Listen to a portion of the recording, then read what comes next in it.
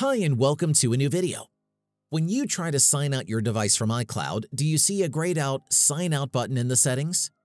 Even worse, it claims to be unavailable due to some restrictions you were unaware of. In this video, I will show you how to solve this problem on your iPhone. Let's go. When this problem occurs, the screen time configuration may probably be activated on your iPhone. As such, the most practical solution is to turn it off completely to stop it from affecting your device. Open Settings, go to Screen Time, click on Turn Off Screen Time below, and then provide the screen time passcode if prompted. Afterwards, the Sign Out function should now be accessible once again.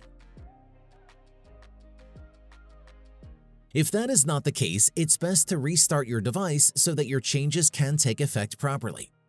In rare instances, unexpected Apple system outages may also be the cause of this issue. To verify if this is the case, click on the tag in the upper right corner and visit Apple's dedicated system monitoring page to see if there is indeed an ongoing issue with the sign-in or sign-out features. If an error notice appears, there should be supporting details explaining the cause of the disruption. At this point, simply follow any instructions provided by Apple regarding the current issue. Unfortunately, if none of the previous suggested solutions work so far, your last resort is to reset all settings on your iPhone. Go to Settings, navigate to General, and scroll down to Transfer or Reset iPhone.